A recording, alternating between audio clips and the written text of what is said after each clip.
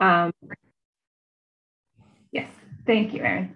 All right, so welcome back. Hopefully folks will be able to find the room. We are starting panel 6, storytelling and role-playing games. And there's been a slight change to the program. Mike Sella, unfortunately, was not able to participate today. However, we still have 3 amazing talks, and that will actually give us some more time for Q&A afterwards. So without further ado, I'm going to ask Devi Acharya to go ahead and put on, share screen and all that. So we will start with Devi Acharya, whose talk is Understanding and Supporting Player-Driven Storytelling in Tabletop Role-Playing Games. Devi Acharya is a PhD student at the Expressive Intelligence Studio at the University of California, Santa Cruz. Her work lies at the intersection of cooperative play and interactive storytelling. She's currently researching tabletop role-playing games and how people can work together with computational systems to tell stories together. And since we're back to this kind of format, I'm just going to ask that folks, as they have questions, put that in the Q&A section. Feel free to keep chatting and having the great conversations that we've been having for the last 2 days, which has been amazing. But that way we can, weed out the questions that we actually want answered at the end of the talk. So without further ado, I will take it over to Devi. Yeah, thanks so much for that introduction. Can I get permission to share my screen? It looks like it's not letting me do that right this very second. Maybe now? Aha, yes, perfect. Yay. Thank you so much. No problem. Can I start my video? No? Okay, well, that's fine. I don't need video. All right, let's do this. All right, thanks so much for being here, everyone. I'm Devi. I am a PhD student at the Expressive Intelligence Studio at UC Santa Cruz, and thank you for that introduction. And I'm here to talk a little bit about my research. So, at the Expressive Intelligence Studio, a lot of what we do and are interested in is interactive storytelling, interactive narrative, and that sort of thing. And what I focus on in my research is that sort of intersection between those and tabletop role-playing games. Because for me, this is like sort of a really interesting space of possibility. So we have existing procedural narrative systems. For those of you that are not familiar, a lot of this is sort of focused around computational systems for generating stories, or to sort of generate stories based on like things the player do, sort of an interaction between a human and a computer system. And a lot of what happens in procedural narrative systems, the kinds of things that people are exploring in those, in creating those systems, is similar to the kinds of things that go on in tabletop role-playing games. So a lot of what the GM is doing, or a game master of tabletop role-playing games, is doing this sort of improvisational storytelling process, right? So it's like, how can I sort of spin up a story that maybe has a little bit of structure, but is also improvisational, that maybe has the things that I want it to have, but it also is sort of built on the things that the players do. And I think that this is just like a very interesting space to explore in terms of research. Then you can see that there's a third element to this Venn diagram here, mixed initiative systems. So like what I'm interested in is not sort of the typical lean of some work in like exploring the sort of space of the digital and tabletop role-playing games. A lot of some of that existing work focuses on like, oh, how can we create a digital GM, you know? How can we take the things that GMs do and completely put that in the digital sphere? And you can see that in some existing projects like, I don't know, like AI Dungeon is kind of similar to this. It's like, oh, like you're working with a computer system, but the system sort of becomes the GM. Instead, I'm interested in how we can sort of create tools for GMs that help to support the human in their creative storytelling. And in order to do that, I've been conducting interviews with GMs, talking to them about their process. So for those of you who have run tabletop role-playing games before, or played in them, or even really know about them, some of what comes up in these interviews might seem a little bit obvious, or like, of course GMs, you know, like, of course they improvise, of course they, you know, adapt the story to the players and that sort of thing. But a lot of what I'm trying to do here is, one, to sort of codify this process that might seem kind of like GMs, you sort of learn how to do it, but not a ton of people are talking about like, actually, like this is exactly what the process is. So like codifying that process, and in doing so, hoping to better understand the design space around like how do we make basically, how do we make things that can make this process easier for GMs in the future, particularly when a lot of this is sort of learned and after you do it a bunch of times, a bunch of years, but might be more uncomfortable for new GMs. So like, how do we create that sort of scaffolding to make this an easier onboarding experience? So I conducted 2 different rounds of interviews with GMs. The first round of interview was mostly about general processes, like how do you prepare for and run your games? How do you incorporate players into the story and that sort of thing? With an emphasis on that sort of improvisational storytelling aspect of tabletop role-playing games, because that's what I was interested in. And then the second half focused on how they would run a specific module, Lost Mine of Phandelver, and I created a digital prototype that started to feature in some of these things that I thought might be helpful for GMs in sort of simplifying that process, sort of some of the ways that computational tools might start to begin to intervene and help out GMs. So this is a list of questions. It's not exhaustive, but it kind of gets a feel for the idea of like the kinds of things I was trying to get at in these interviews. And these are semi-structured qualitative expert interviews with GM. So the idea is like, these are just sort of a jumping off point to better understand what it is that GMs do and how they do those things. And here you can see that some of the questions are more general, some of them are more specific. And we basically took the results of all of these interviews, qualitatively coded them, and then used that coding in order to sort of pull out the salient themes. Like what were the things that came up? What were some examples of that? And I'll be talking a little bit about those results in this talk today. This is a list of the GMs from the first round of interviews. There's actually a bunch of overlap between the first and second, which is why I don't include a list of the second round of interviews in this talk. But you can see that there is a spread of people of different levels of experience, some novice GMs, some that have been playing a really long time, and then also a spread of different game systems that the GMs have played before, with a little bit more variety coming from those expert GMs or people that have played a lot. And so first I'm going to be talking a little bit about what came up during those interviews in terms of the techniques that GMs use for this improvisational storytelling process. And then second, I will be talking a little bit about the specific Lost Mine of Phandelver digital prototype that I made and what were sort of the results of that. So one thing that GMs talked about as important to their process is getting players invested in the story. So a lot of what GMs are doing is sort of managing player attention at the table, making sure that everyone has something to do, has something that they're interested in, providing players with personal stakes. So one way in which GMs do that is by talking to the players and also like looking at character sheets and that sort of thing, saying, oh, what is it that the players might want to do based on who these characters are? Like maybe if they're a rogue, they want to be sneaky, or they want to like have opportunities to pick locks, or maybe they just want to like backstab people a whole bunch because that's fun too. And then also using connections with NPCs in the world in order to sort of motivate players to do things. So like if the players have someone that they like, someone that's their friend, and then their friend, asks them to do something, they might be more likely to do it. GM's talked about sort of using that as an incentive to sort of be like, oh, hey, I can get players to do this thing that I want them to do, by creating those like personal stakes for them, getting them actually wanting to do the thing themselves. We also see this idea of GMs wanting to sort of adapt basically take on the things that the players do and create consequences for those actions.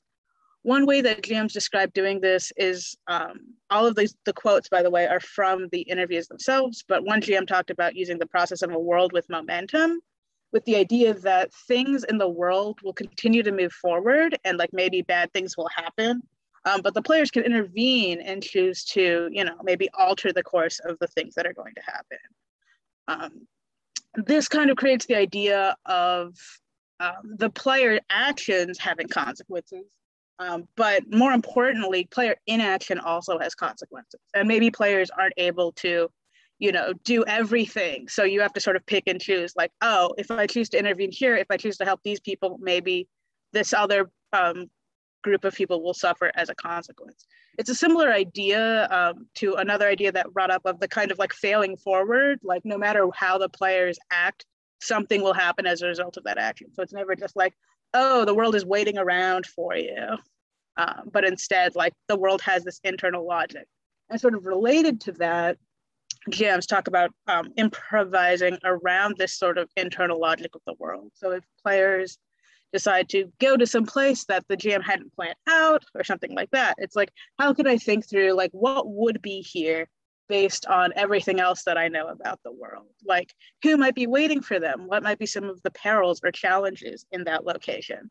And using this sort of internally consistent logic in order to think through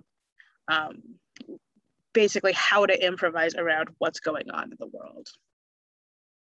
Sort of related to that, like sort of consistent game world is this idea of NPCs sort of being grounded in like who they are and what they want, and using that as sort of a foundation for the story.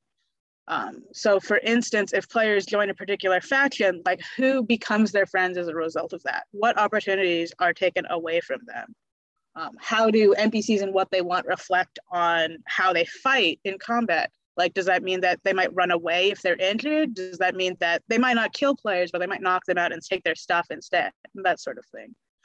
We also give emphasis on creating content or planning content that isn't necessarily based on like, oh, at this place, there's this specific encounter and maybe this group of people, but instead creating more of the idea of like what you might find in the world. One GM called this the idea of like meta prep, or sort of planning out like, this is the kind of thing that you might find in this world, but not necessarily like planning out each specific location and person, and instead using sort of a mix of like getting the feel for the world and setting up those like the possibility of interesting things to happen that sort of emergently arise through this like mix of randomness and seeing how the players explore the world.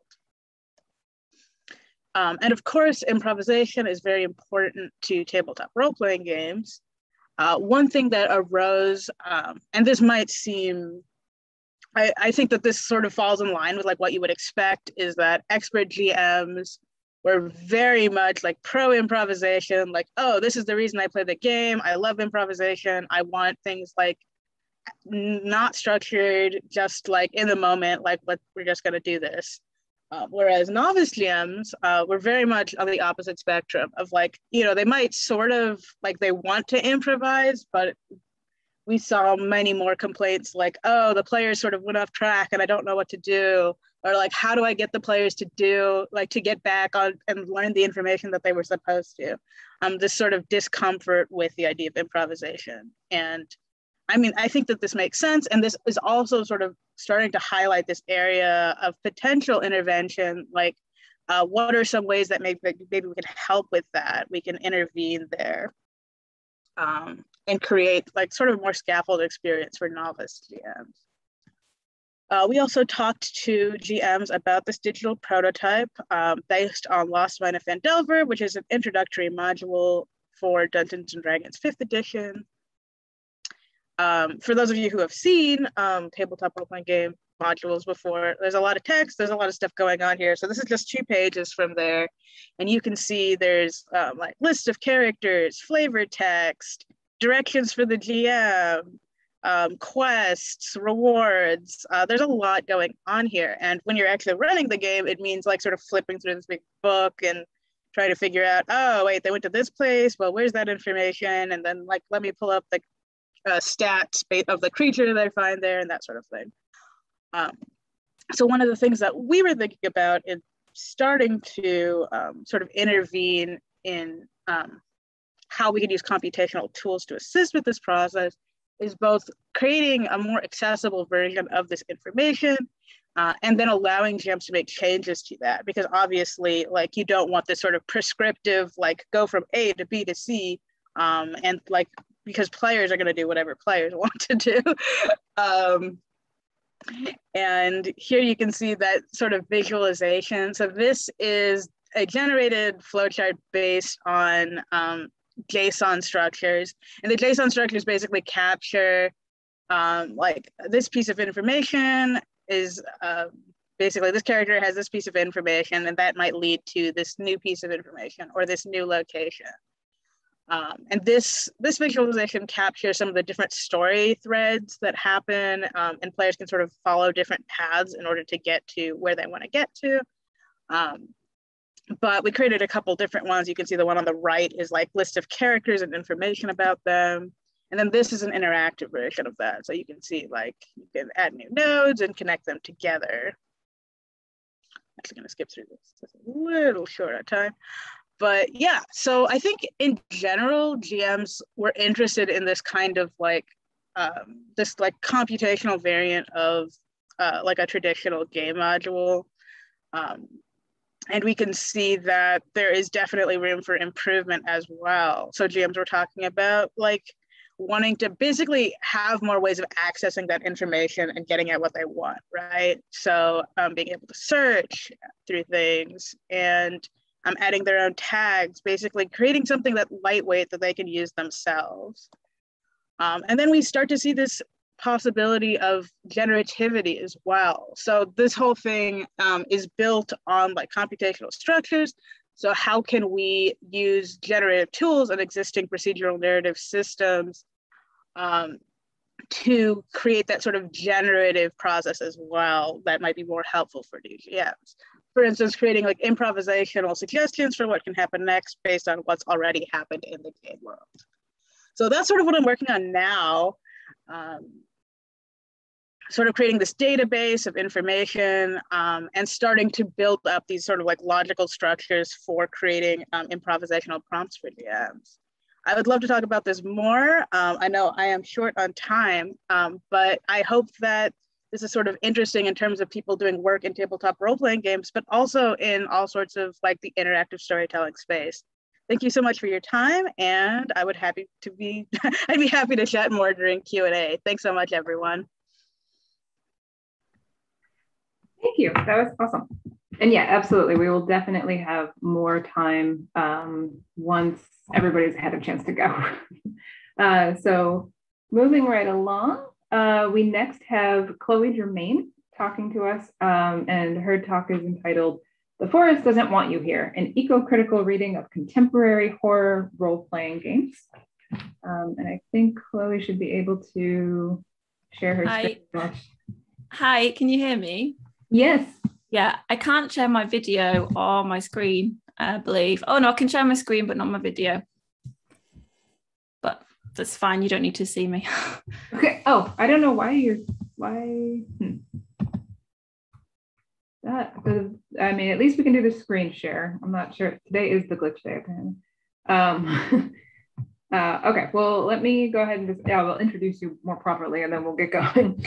Okay. So, Dr. Chloé Germaine is a senior lecturer in English at Manchester Metropolitan University. She's a key member of the Manchester Center for Youth Studies, and her recent publications examine the youth-led climate strikes as collaborative cultural texts.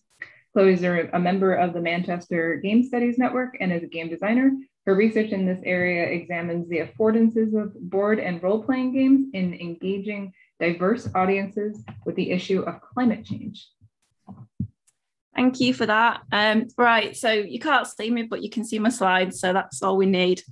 So I'm going to start my paper by setting the scene. It's the end game of a short horror role-playing game, The Court of the Radiant King, written for Trophy Dark by Monkey's Paw Games. We, the player characters, are barely holding on to our sense of selves, having navigated a wooded labyrinth, evaded slavering beasts with the human faces of those we've wronged, and found our way into the ruins of a former court in the heart of the forest. Before us lies a gleaming treasure pile composed of items deposited by all those who've attempted the journey before and never returned. And atop it all, the crown of the king. It's too much of a temptation for an adventurer as ruined as myself, so I take my dagger and I plunge it into the back of one of my erstwhile compatriots, lunging for the prize and sealing my fate as the latest victim of the Radiant King. Many horror role-playing games promise an experience similar to what I've just described, a series of encounters with monstrous beings, a descent into bodily or psychological disintegration, a sojourn in an antagonistic landscape, and the peril of opening oneself to inhuman forces. This mode of role-playing draws on the genres of the dark fantastic, including the uncanny, the weird, and the gothic, and it evokes the weird nature from Alden and Blackwood's stories in which protagonists are either persecuted by or else give themselves over to an animate landscape. The tagline of Trophy Dark, a role-playing game by Jesse Ross, promises players a fateful adventure in a forest that, quote, doesn't want you there, end quote, recalling Blackwood's story, The Willows. While such role-playing games tend to be viewed through theories of affect in the tradition of horror film criticism and held to provide catharsis or posited as means of negotiating social anxieties, I'm going to say in this paper today that I think horror role-playing games have much to offer eco-critical thought in a time of climate crisis. I believe they're a mode through which we might foster ethical relations with the more than human world. The eco-philosopher Bruno Latour says that ecology is driving us crazy, diagnosing pathological responses to the climate crisis like denial, hubris, and depression. There is, however, quote, no cure for the condition of belonging to the world, but by taking care, we can cure ourselves of believing that we do not belong to it, end quote.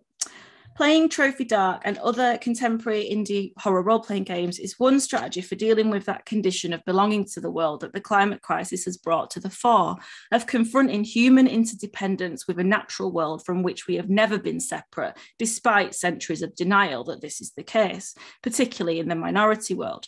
In this paper, I suggest that RPGs engage imaginative encounters with what the philosopher Tim Morton calls the symbiotic real, defined here on the slide.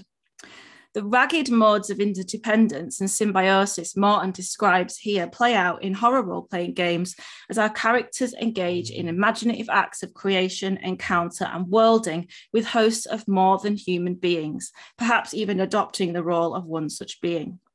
Morton's description of the symbiotic real through the word host, meaning both friend and enemy, evokes the ambivalence of Trophy Dark and other RPGs that stage transformative encounters with seemingly horrifying landscapes and entities.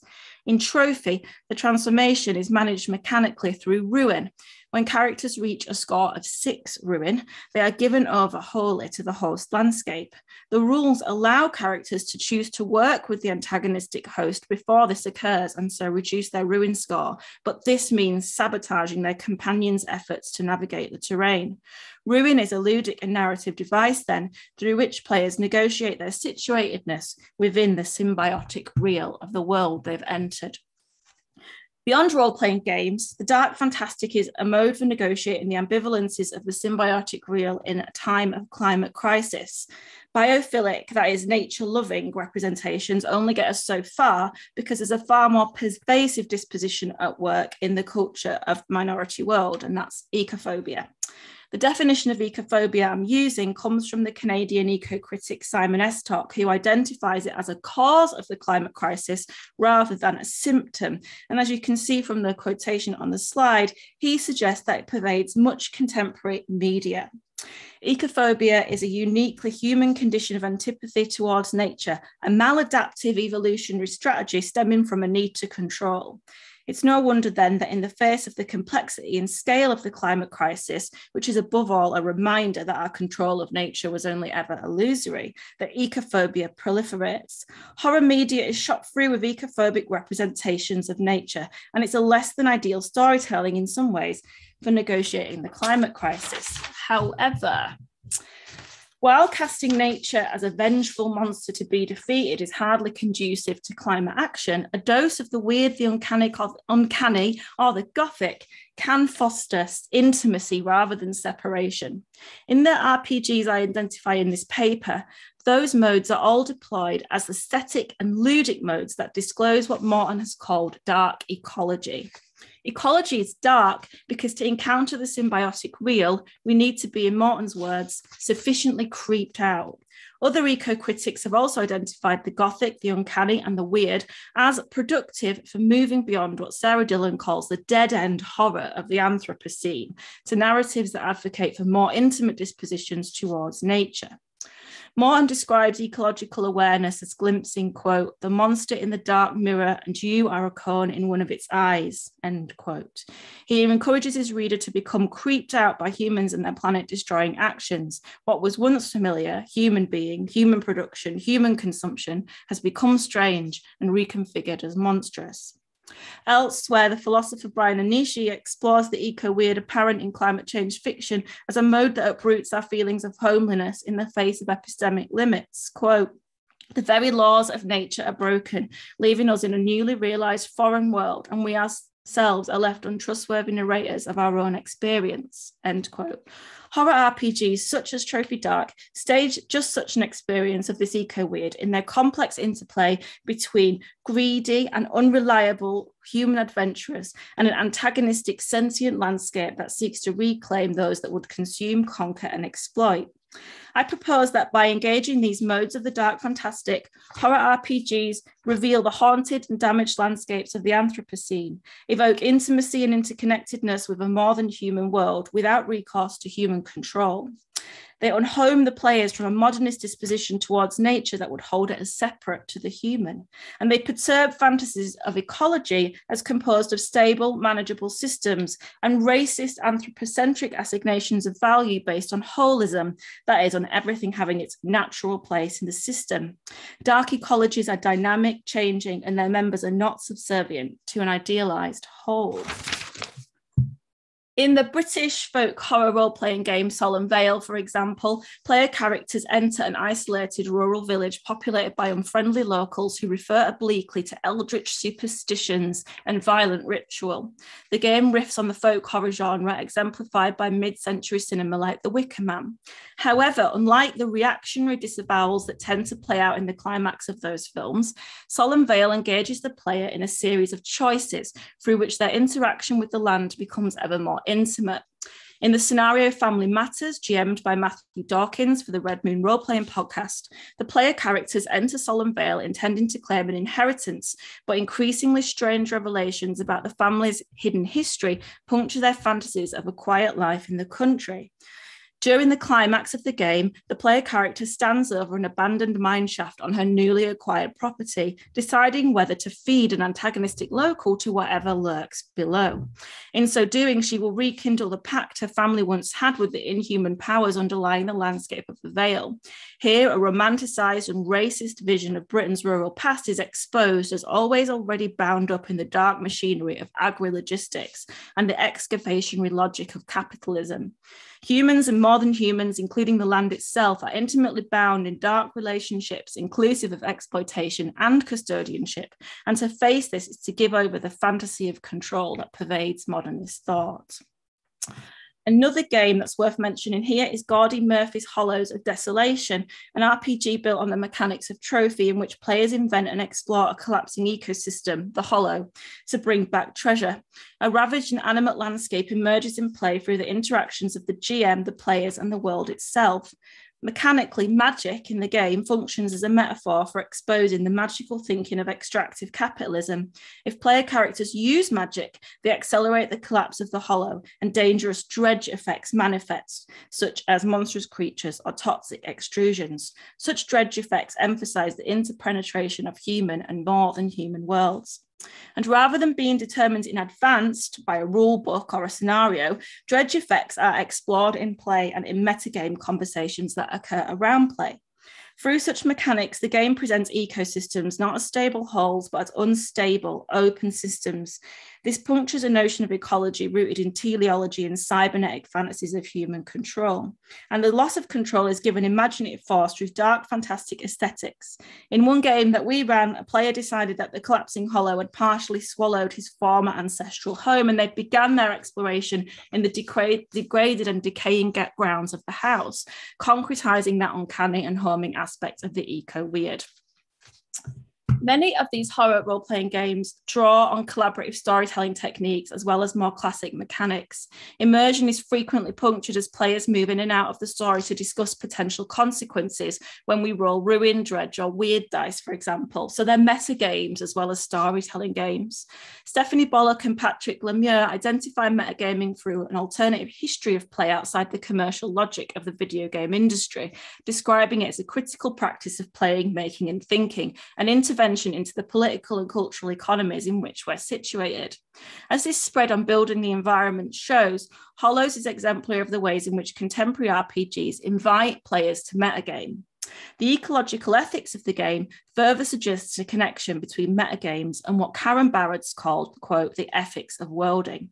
Her theoretical framework argues that, quote, the very nature of materiality is an entanglement. Matter itself is always already open to and entangled with the other. The interactively emergent parts of phenomena are co-constituted. Not only subjects, but also objects are permeated through and through with their entangled kin. Ethics is therefore about responsibility and accountability for the lively relationalities of becoming, of which we're a part. So this is quite complex stuff when we verbalize it as theory, but ethical principles that Barrett's talking about here emerge intuitively when we play games like Hollows and Trophy. We're not creating an environment that's a passive background for adventurers to explore. We're not mapping a dungeon, fighting the bad guys and escaping with the loot. This is an exchange between the game master and the players, and also the world itself. In Trophy, Hollows, and Solemn Veil, the imagined environment discloses its subjectivity in play. The environment that players build in Hollows in turn builds itself as we describe new encounters, discuss dredge effects and consequences of our exploration. Nick Mitz's investigation on tabletop role-playing games emphasizes that the agency the games confer upon imagined worlds is a potential affordance of the hobby as a whole. Quote, the element of the unknown depends on cultivating and respecting the concreteness of the imagined world, rather than bending it to meet other goals the players might have. End quote.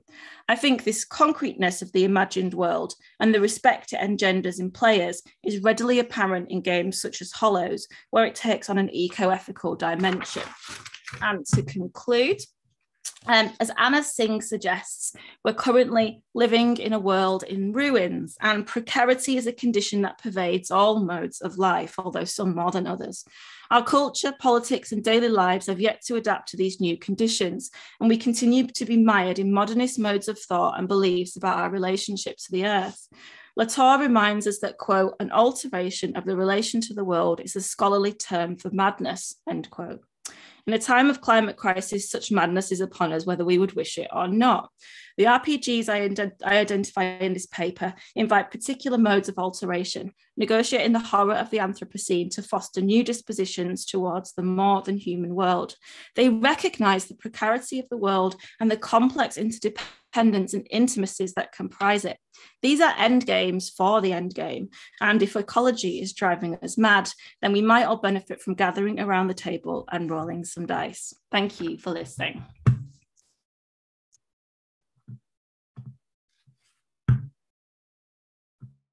Thank you so much. All right, moving right along. We next, and actually our final speaker for the day, or for this panel, is Colin Stricklin. So we're gonna hopefully be able to have Colin start sharing his screen.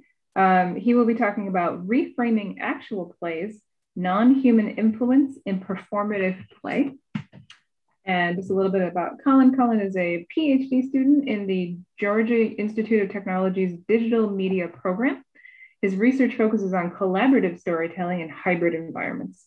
By examining the shifts in emergent behavior that appear when play moves from the analog to the digital world, his work articulates the complex relationships that form between people, formal systems, and networks of power. So, and with that, we will go ahead and have Colin present. Thank you. Hello, hello. Can everyone see and hear me? Yes, absolutely. Thank you.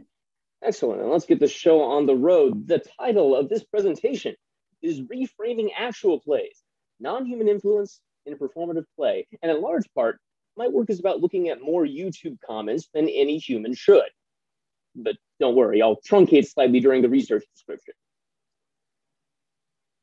Can I move to the next slide? Beautiful. My name's Colin Stricklin. I'm a PhD student in the digital media program of the Georgia Institute of Technology. And as you may be able to guess from the blurred shapes of Munchkin, Shadows over Camelot, and Betrayal at House on the Hill in the background of my headshot there, I'm also an avid tabletop gamer. Over the next 10 to 15 minutes, I'll introduce you to the Glass Cannon podcast, a tabletop roleplay show and the object of my analysis. My particular interest lies in the program's performative context, and I pay special attention to the audiences who watch rather than just the performers who entertain. From there, I'll provide a short look into the underlying theory that motivates this research before diving into the methods of corpus analysis that I've used to construct my analytical framework. Finally, I'll share the results from that analysis before concluding with their implications for a formal description of the tabletop roleplay show. All of the above can be understood fundamentally as an exploration of RPG aesthetics. So then, let's get to it. By the end of this presentation, I'm hoping to have an expanded model of digitally mediated RPGs, as well as an explanation for how best to formally describe their performative situation. At its highest level, my research is focused on active audiences and the digital transmission of analog gameplay. In other words, the people who watch tabletop role-playing shows and participate in their fandoms. Now, you've probably heard of these shows. I'm guessing some of you guys watch them. The Adventure Zone, Critical Role, Harmon Quest. This sort of programming can be lightly edited, presented in its entirety, animated after being recorded before a live audience, or viewed synchronously on platforms like Twitch. Regardless of the diversity of format and form, however, TRPG play always features as a core component of a tabletop role-play show. So for my test case, I settled on the Glass Cannon podcast. It uses the Pathfinder First Edition rules, a system noted for its mechanical complexity. And the concomitant rules arguments are a useful marker in machine-assisted discourse analysis. Lucky me. They're also a mid-sized show, meaning that there'd be enough fan interaction to populate my models, but not so much as to overwhelm human interrogation. But perhaps most importantly, the GCP is a self-reflexive group, often discussing useful questions on air. For example, in episode 276, The Mighty Ducks, GM Troy LaValle opens by asking, are RPG streamers and podcasters playing the same game as people who don't play for an audience? I was excited when I heard this business because it articulates a question at the core of my research interests. In the ensuing discussion, the group quickly agrees that the answer is flatly no. They're two very different games. With player Skidmar actually saying, quote, in the beginning, when people would literally just put their iPhone on note record and just put it in the middle of the table, they would be literally playing their home game. But that's not a good show, end quote. That, of course, raises a question. What is a good show? And so you begin to see where aesthetics enters the conversation. It's a question informed by the field of performance studies, in particular by performance scholar Richard Schechner. Art creates its own reality, says Schechner, and actively interacts with social life. In other words, the worlds of art and of the social are not separate spheres, but mutually constitutive. And that overlap is particularly interesting in the context of RPGs. In his book, The Fantasy Role-Playing Game, A New Performing Art, Daniel McKay draws on Schechner's terminology to formally theorize TRPGs. He assigns various elements of the interactive gaming experience to drama, script, theater, performance, adapting RPG play to Schechner's performative paradigm. Now, notably, McKay argues that his model is interesting, quote, because of the lack of performer-spectator division. Role-playing games simply do not have observers who remain apart from the action. Now, this sentiment echoes Robin D. Laws, who once wrote that interactive gaming is in its very essence highly resistant to critical analysis. This is because the gaming experience itself is not set up to be observed by outsiders. Now, obviously, what was true in 2001 is no longer quite applicable in 2021. There are outside audiences now. And so, even if McKay's model is well theorized in terms of performance studies, it doesn't necessarily fit the new performative situation, even if RPG play remains core to its content. So, for tabletop roleplay shows, there is an outside audience distinct from the player performers of a home gaming experience. And that audience needs to be accounted for. So, let's trace McKay's work one step further then. In addition to Shetner's taxonomy, McKay follows up on Gary Allen Fine's classic shared fantasy, a sociological exploration of TRPG cultures. Fine was a participant observer of a D&D gaming club in the Bay Area circa 1979, and he relied on Irving Goffman-style frame analysis for this task. So in shared fantasy, Fine settled on three primary frames to describe the situation of a typical tabletop role game: the social, gameplay, and game world. These frames correspond to the relationships of the people at the table, the game as a game vis-a-vis its mechanics, and the fictional world participants build together. So we have three frames devoted to people as social beings, players as ludic beings, and characters as narrative beings. Now, into this mix, I also like to add Robin Hope, a scholar who wrote her thesis on the popular Critical Role Dungeons & Dragons podcast. And her contribution was to add an entertainment frame to accommodate the performance context of actual play. And that makes the mental shorthand for these frames four: people, players, characters, and performers. So far, we've seen RPG play theorized in terms of performance. Acknowledging that outside audiences fundamentally change the performative situation, we now need to ask what frame those audiences inhabit. And this is where the techniques of corpus analysis come into play. So corpus analysis, for those who've never heard the term, refers to computationally assisted techniques for looking at large texts. And if it's my goal to understand how outside audiences fit into a performance model, it can help me to answer certain questions. To wit, how do audiences interact with these texts? Which frames seem to hold their interest? Here's my method. Using the YouTube data tools hosted by the University of Amsterdam's Digital Methods Initiative, I scraped user comments for 8 episodes of the Glass Cannon podcast on YouTube. I next enlisted the aid of 3 volunteers, and we manually sorted through these comments into 4 theorized frames: social, gameplay, game world, entertainment. My goal was to discover whether audiences displayed more interest in a particular frame. What exactly were the conversations about? Fictional characters? The relationships between players? The show as a show, perhaps? So to answer these questions, I relied on a suite of freeware corpus analysis tools called AntConc, developed for concordancing and text analysis. The initial strategy was to mine keywords from those 8 hand-coded episodes, terms that were associated most clearly with one of my 4 frames. From there, I could compare my keyword lists to the entire corpus, using the results as a rough determinant for where the conversation lies. So, a few of the top words in each category to give you an idea. Under entertainment, we had terms like watch, episode, content, and GCP, the initials of the show. Under gameplay, rules, attack, grappled, fight, combat being the most mechanically intensive aspect of play. Under the game world, words like festival, creepy, legend, and proper nouns like character names or place names. And for the social frame, we had player names. Words like laugh, descriptions of physical presence such as the word looks and the word banter. With this concept of keyword lists corresponding to our 4 frames, there are a few early insights worth discussing. First is the issue of laminated frames. In terms of the frame analysis that undergirds this study, laminations are the concentric onion skin aspect of frames. They overlap one another, bleed into one another, but not equally. The manual process of tagging and coding reveals significant overlap between the entertainment and social frames, 95 cases, and the gameplay and game world frames, 35 cases. For example, the name of a cast member might indicate an interest in that entertainer's persona, entertainment, or in the social dynamics at the table, social frame. By the same token, a fictional concept like gold pieces that belongs to the game world might also reference the gameplay term, gold pieces, part of the game's economy. So in these instances, my commenters and I would often find ourselves tagging comments as belonging to both frames, and there are plausible arguments for either category.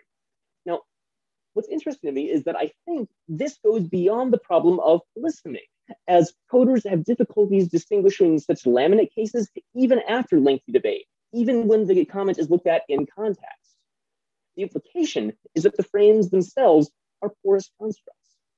Audiences transition between an in-character and out-of-character mindset, keeping pace with the players as they flicker between those frames themselves.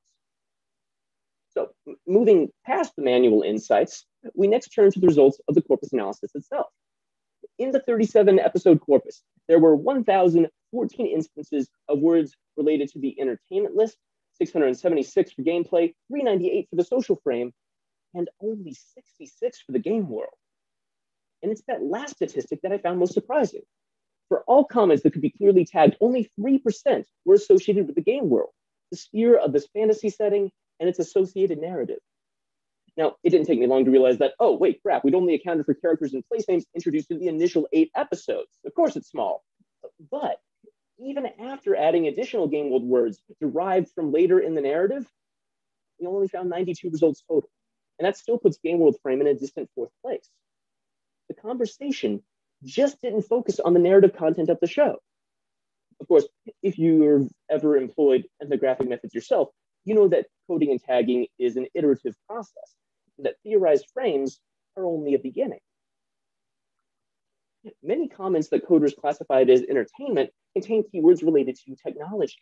I'm talking about platform-centric words like internet, audio, video, desync, and software. These words came up repeatedly, and that seems to suggest an additional platform or technology frame beyond the category of entertainment. It also suggests that the experience of the active audiences is partially shaped by hardware and software design. So to try and bolster some of my claims, I next turn to topic modeling. Topic modeling is a method for finding and tracing clusters of words, called topics in shorthand, in large bodies of text. Were my categories valid beyond the pre-theorized frames? Could an algorithm pick them out, or was this all wishful thinking on my part? So acknowledging that this technique itself is still subject to human interpretation and interrogation, there were some interesting results, provided that you can read this stuff quickly. So by my reading, and it's only one reading, the topics identified by the algorithm correspond to the word counting we've already seen. Game mechanics in topics 0 and 2 show familiar words like attack, abilities, target, and grapple. And when you dive down into the episodes that bear the strongest relationship to these topics, you find armchair generals picking apart the plays that players made during the episodes. Topic 4 had plenty of keywords from the social frame. Troy, Joe, and Skid are 3 cast members' names. But this is where interpretation comes in. When you look at the text of the comments that correspond to this topic, the sentiment expressed is general appreciation for content. We love you guys about sums it up, and so gets lumped into entertainment. Commenters are reacting to micro-celebrity personas rather than commenting on the interrelationships at play at the table. The final identifiable topic is technical. Conversations about ads on YouTube and the dynamic lighting function of Roll20 feature prominently down in topic 7. Now, you might notice game world words sprinkled throughout. Place names like Nidal or character names like the Professor appeared seemingly at random, yet they do not coalesce into solid game world discussions of their own. In fact, when we look at the whole of the corpus across all 37 episodes, again, I hope you have glasses, it becomes apparent how rarely discussions focus on the game world frame. Even the social frame only manages to overshadow entertainment once, and that's in episode 23. If you can see there where that orange bar overshadows its brethren. And that's when a demonstrative player has a meltdown over his character getting permanently blinded. You can track the combat-heavy episodes at a glance as well, with 8, 22, and 27 featuring some of the more mechanically complex moments of the corpus. You're just looking for the larger yellow bars to see what I'm talking about. Of course, that suggests that audiences respond to what they see. Of course, the conversation will center around what's being presented.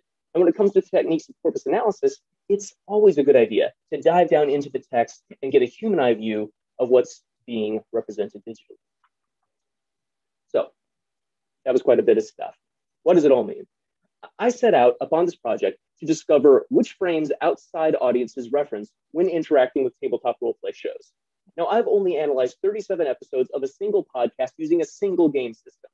But for that analysis, the results strongly indicate a focus upon entertainment and gameplay. That's particularly notable in the context of McKay, one of the authors that was my starting point, who makes a point of the importance of the game world to role play.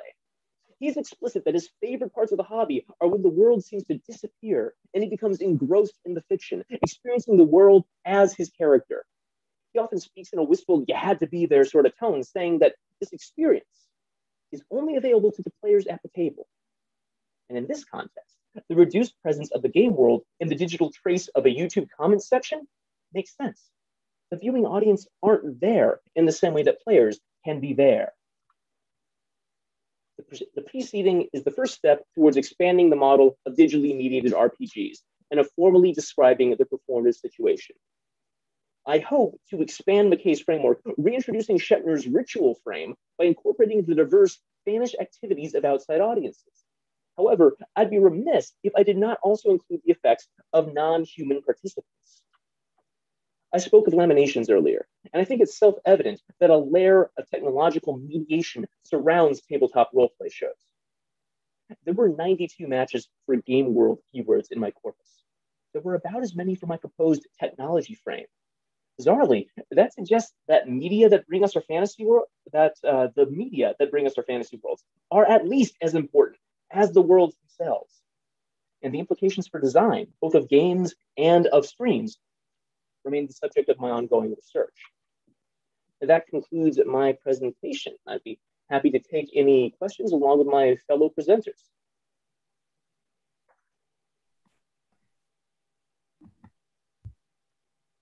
Oh, thank you so much. That was an excellent segue.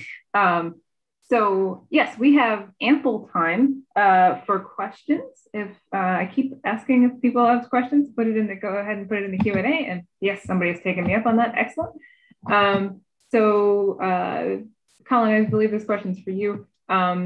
Peter is curious about this possible cyclical nature of the comments on the actual play sessions. He was looking at the bar graph and they kind of had a cyclical nature to them.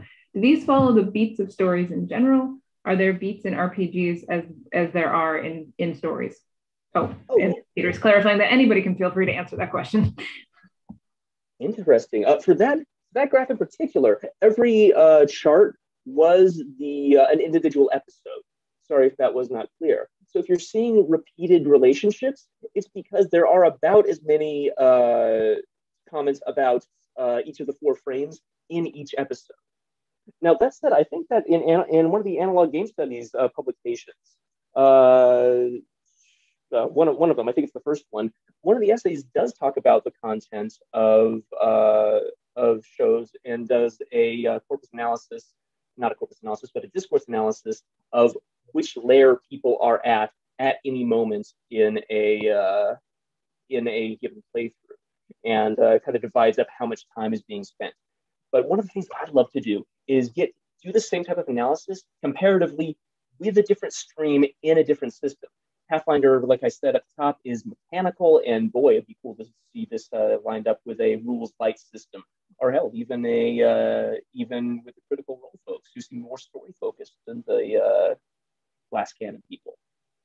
I bet you could spot a lot of interesting insight and style there. So Colin, this is a follow-up question. You looked mainly at the comments. I was wondering if you've cross-referenced that with the number of views, right? So like, are the episodes that are more entertainment heavy and entertainment frame heavy get more views versus the ones that are more combat heavy or things like that? I'm just wondering what the audience is attracted to, right? Are like when you're watching it, they're going to be in combat for 2 hours, so I'm going to not watch this episode kind of thing. No, for Pathfinder audiences in particular, I imagine that the combat would be more of a draw, so that we could argue the draw, yeah. A little bit more. But to answer the question, no, I haven't done that yet. But it's a fascinating question that I ought to be looking at as I continue working. This is basically a first pass at the research. I actually got that big, long, ugly graph working last night. But this is exactly the sort of question that I hope to interrogate. Excellent. Are there other questions? I'm sorry, I just want to hop on the first question there real fast. I'm about to actually post a link in the Q&A. Let me do that. So this paper did that work? Oh, okay, it just moved to the end. Okay, yeah. So yeah, I just posted a link there to a paper that I found that discusses, it does sort of similar to the research that I was doing, like interviews with GMs and then like looking at game sessions. And it uses that to sort of look at how GMs run their games and like how they sort of dealt with points in the story that deviated from like the pre-planned content. And the way they discuss it is in terms of GMs using like waypoints of the story. So like maybe roughly one big thing will happen, then a second thing, then a third thing. And then waypoints become more granular as you get down into the specific details. So GMs might like stick to like big story beats, but in terms of meeting like a specific character or having a specific conversation, like that became more fluid. And like maybe you skip over this character that the players never met, or maybe you skip a conversation that the players never had. But like for people that are interested in like story beats and like how pre-planned content sort of relates to that improvisational nature of role play, I think that paper is a good one to look at. And I just threw that in the chat. And there's another question for you in the Q&A, specifically, have you looked at tools that designers use that might be useful for GMs as well? Oh, that designers use. Actually, I would be interested if you have any like recommendations for like tools that designers use. I would love to take a look at that. I mostly looked at existing like virtual tabletop platforms. And then I looked at advice that designers have talked about for like how they run their games and like how they improvise. But I wouldn't say like looking at specific like tools that designers use to design their games. So actually that would be a really interesting thing to look at as well. And Chloe, Evan Torner has a question for you that he unfortunately can't put in the Q&A because for whatever reason, the hosts and co-hosts are not allowed to use the Q&A, which has been very baffling for the last 2 days. But for Chloe, how do these RPGs connect with other media, particularly film and TV, in their representation of ecological end time horror? So I think, thanks for that question, Evan. I think that horror RPGs are often riffing on the same kind of cultural material that's around as films and TV are, right? It's not that they're necessarily adapting stuff that already exists. Oftentimes RPGs are doing something first and then film and TV doing it later.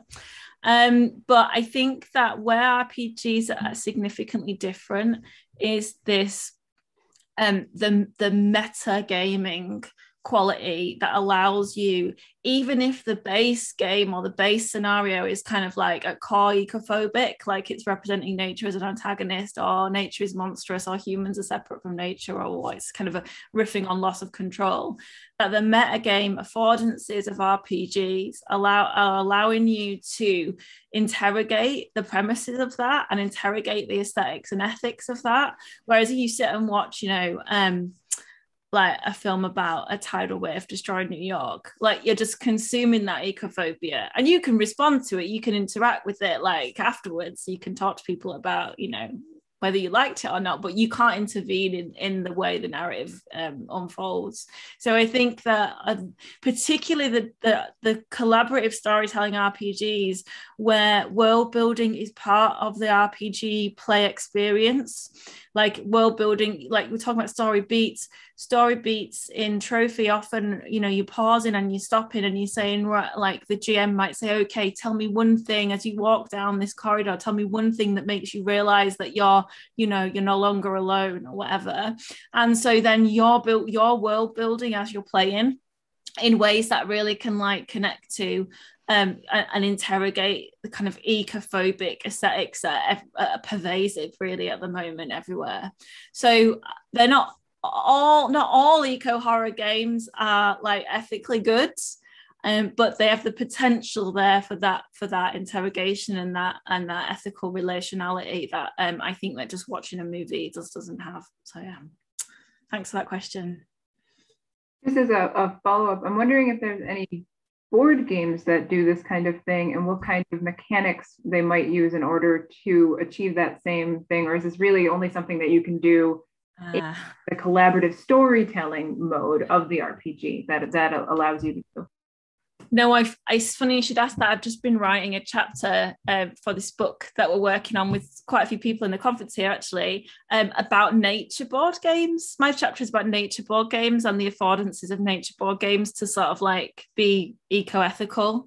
I don't have a very like positive view of that, largely because of the way in which board game, particularly Euro game mechanics around resource management are about situating the player as a kind of almost like this middle manager. Like you play photosynthesis and it looks really lovely, and your beautiful trees and blue planets say, oh, our game's produced in an eco-friendly way, but it's like you're a forest manager, and at the end of the game you get the most points for the big tree that you chop down, right? So it's not, you know, it isn't really simulating how forest ecosystems work either. So I think that there are a lot of problems in board game mechanics, like zones of control, hexes, resource management, consumption, progression, and point scoring that really like are working with that modernist enlightenment ideas of humans being separate to nature. And I think RPGs are more fluid, but there probably are some board games out there. And there's one I really, really want to play about old gods, and I can't remember what it's called, and someone's going to write it in the chat, I'm sure, that looks like it might be pushing it back against some of those limits. And there's a new game that's on Kickstarter about, it's kind of an animist game about a magical forest that you're like, Forest of Pangaea, I think it's called. Anyway, so there are some coming, Sleeping Gods, thank you, Dylan, and there are some coming out that I want to play that I think might push back against some of those like very like nature is a resource to be managed mechanics of board games. Thank you. I'm so glad I asked that question. One more for Chloe, and then we have a question for all the panelists. Chloe, there are some chatter in the Discord about understanding tabletop RPGs as games to be played versus as text to be read. Have you noticed specific literary tendencies in the text of eco-horror RPGs? Oh, so it's really interesting because if you,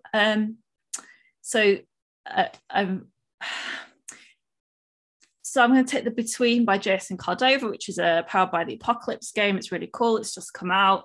It is inspired by Gothic literature and Gothic TV, right? So it's very, very literary in the way it evokes particular aesthetics, settings, character tropes, narrative moments, right? But when you play it, there's no story written. So when you play The Between, you're investigating something called a threat. But unlike in a classic role-playing game where you are like what the threat is, like the necromancer that's doing the bad thing that you've got to find out about, whatever, it's like it's already said, you've got to encounter it and somehow stop it, like a Call of Cthulhu game. The Between, you through play and through your ludic investigations, the threat emerges, and the threat scenario that's pre-written doesn't contain like that what that is. So the story is literally emerging. So in some ways, they're very reliant on the genres of horror and gothic and weird, and they're like riffing on like Blackwood and Lovecraft and all these writers.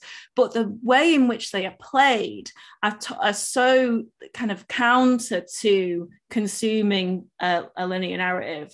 So it's really interesting. I haven't need to think more about that, but that's a really interesting, like, productive, like, synergy about some of these games.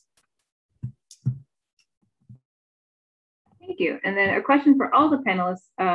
Haley Steele is interested in hearing how all of your works might translate into higher physicality analog RPG media, such as LARP or ARGs.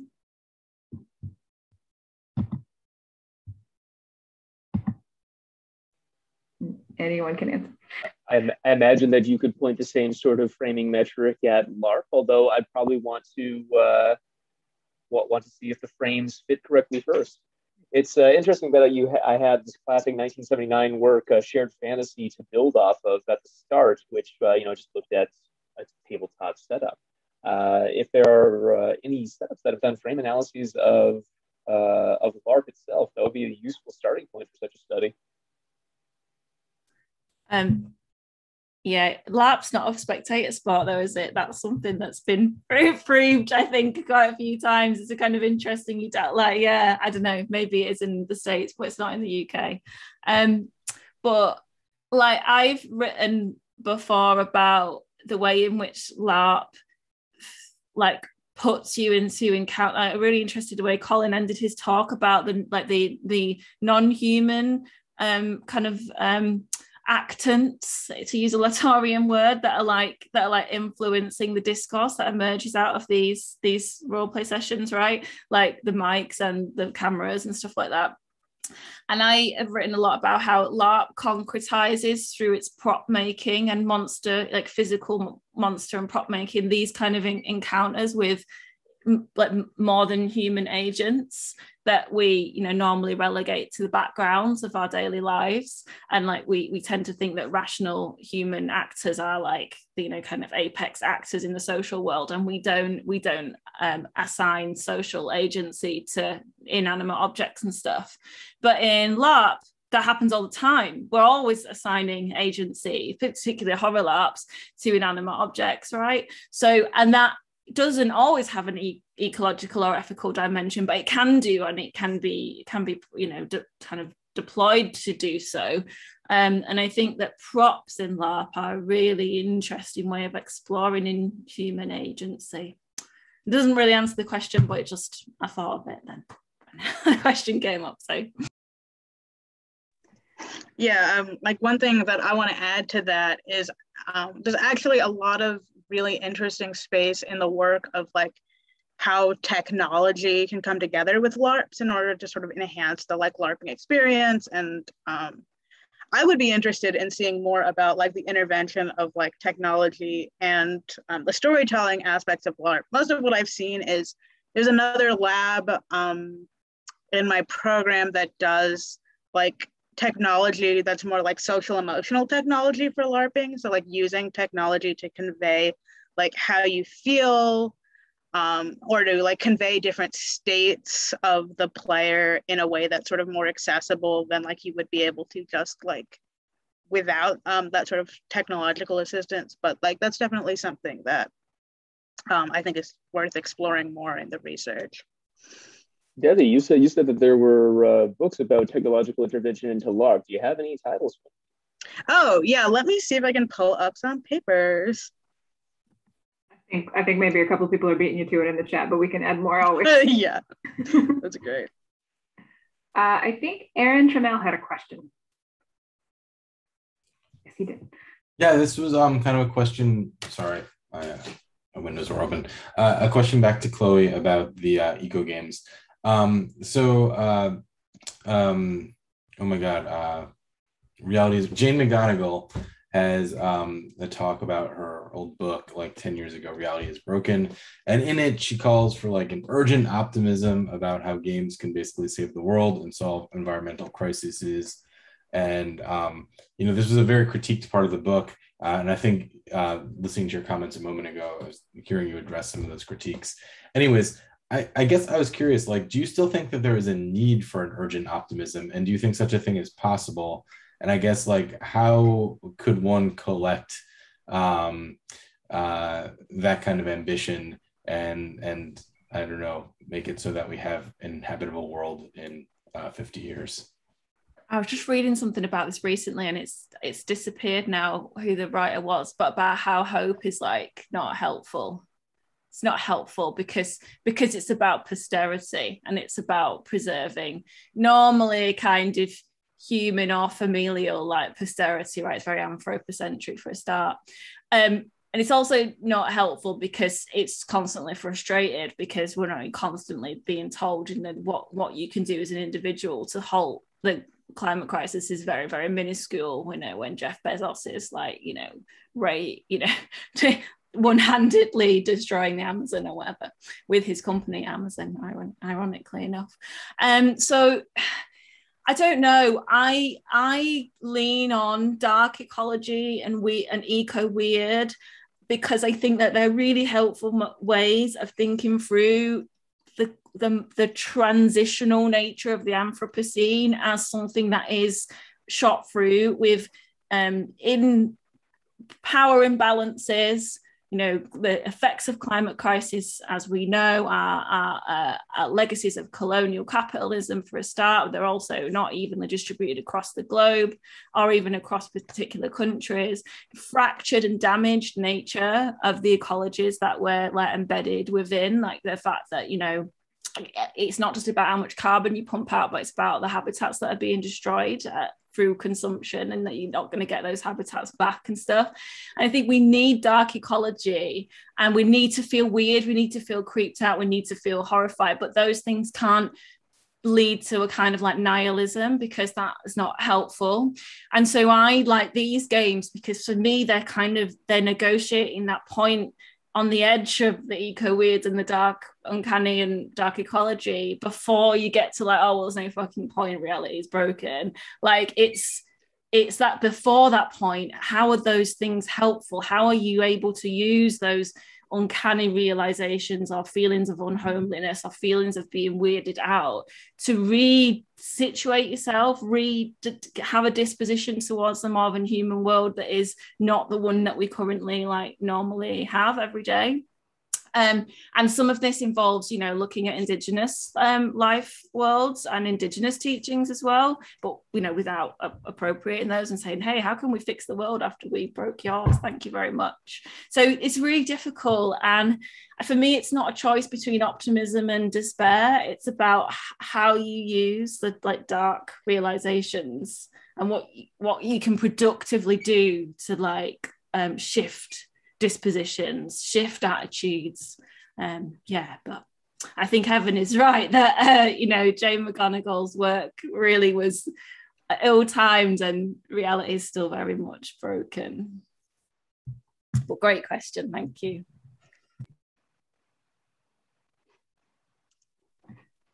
All right, we have another question in the Q&A. This one's for Colin. Any thoughts about the parallels between the impact of early modules and adventures in D&D, for example, which were made for competitive play at conventions, on the design of the adventures at the home playing table and the crafted entertainment episodic nature of actual play shows and home playing tables? Ooh, tournament play modules versus actual play that's all freewheeling and dealing. And when I think freewheeling actual play, I think the Adventure Zone. That's a very fly by the seat of your pants that happened to start with Lost Minds of Fandelver, if I'm not mistaken. And out of that was spun all that creativity. You know, modules are often held up as this training wheels version of running a game, but I still like to run them myself, even as an experienced GM. The reason being that if you're overworked, the use cases that you can fall back on what's there, and if you have a little more time, you can add to it, elaborate on it, expand it, discard it as you will, just like you would any home game. Now, as for the influence on a more competitive mindset in tabletop RPGs, yeah, you can find that in individual groups. But my own test case of the Glass Cannon podcast, they run modules. They run Pathfinder adventure paths. And, you know, I don't think that necessarily includes creativity. I know that they actually do some very interesting stuff on there, adding backstory elements, which have been adapted for an entertainment frame, because they're actually reading almost a scripted radio plays rather than playing the game, which is sort of a bizarre thing to see, but it's how they wind up adapting these modules to its use.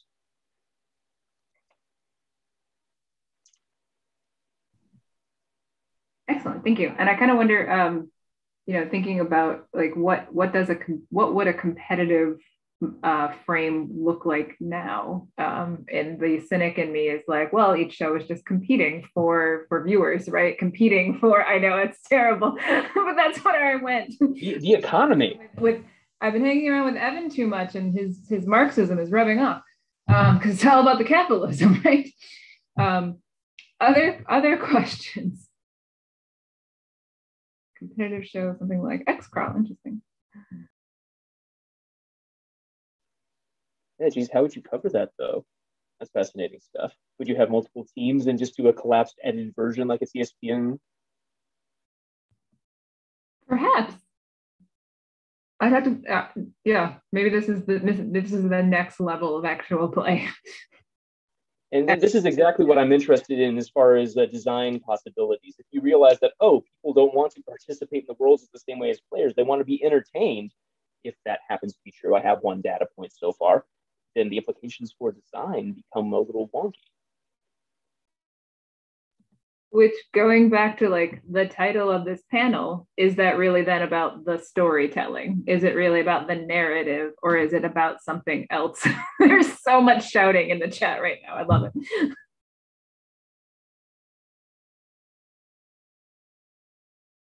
Yeah, anytime you change the performative situation, anytime you change the incentives for, am I trying to entertain my buddies, these outside people, am I trying to win the game? You fundamentally change the performative situation. And even if you're playing Fan Delver, the introductory module, the microculture of any given table can fundamentally change the performative situation for that group. So I think it's very much about getting in there with ethnographic methods and seeing and talking to people like Devi did, seeing why people are playing what they're playing, how they interact with it. Yeah, absolutely. Which actually gets us back to Stephen Deshael's talk earlier, which somebody in the chat ages ago had mentioned that they would love to kind of think about all of your talks in relationship to like what he's working on and what he's doing, which is just great. I love the kind of bleed through from panel to panel. And then again, how is it kind of mediated through this technology, which has been a theme running through this panel as well. Other questions for our panelists?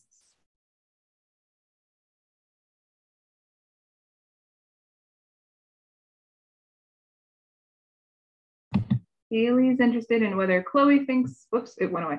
There are games that address ecology in less modernist imperialist ways. Are any eco games doing this well? Well, I don't know, because all the games I picked aren't really apart from Gordy Murphy's maybe, aren't really touted as eco games.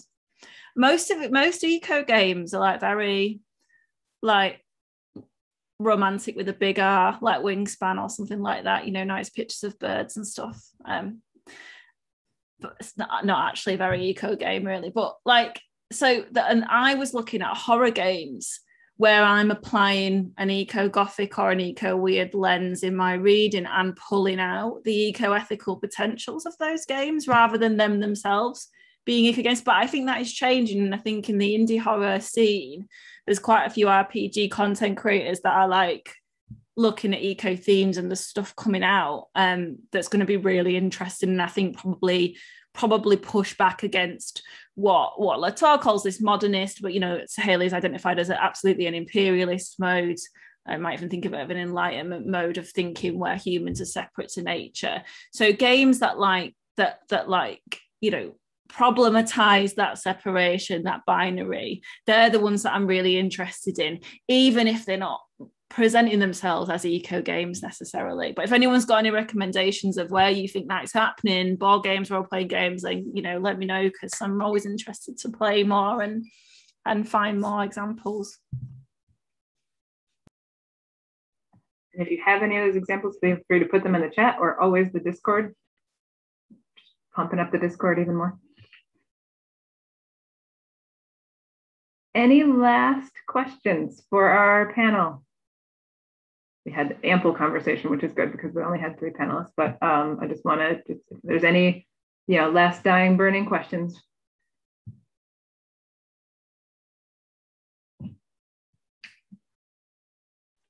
I wonder if those audience participation games like Extra Life charity streams add another frame to the analysis. You know, one of the papers I presented at FDG a couple of years ago was about the first game developed for specifically for Twitch, which was called Choice Chamber, where the audience could vote for what happens on the next screen, whether you get power-ups or creamed by larger enemies. And you definitely get to play with a performative model because in Schechner's terms, the audience takes on sort of a producer role, deciding what goes into something. They get that directorial role and get a bit of a foot on the stage. Yeah, anytime you have direct participation where it's built into the structure of your performance that you can affect the performance, you know, even something like American Idol, call in and vote. You get to talk about to what extent is agency present? To what extent are you really performing on there? How structured is it? How loose is it? How much authority do you have? And these are all interesting questions that you can go into on a case-by-case basis. And I think you should. They're interesting papers. I'll quote them. Okay, we have one more question in the chat or in the Q&A for Chloe. What about ancient, that is, for example, biblical or medieval, such as Arthur Fisher King, Wasteland? What about these ancient or medieval dynamics read in ecological ways, for example, or that is the impact of the moral spiritual on the land rather than divide between the moral spiritual on the one hand and the natural on the other?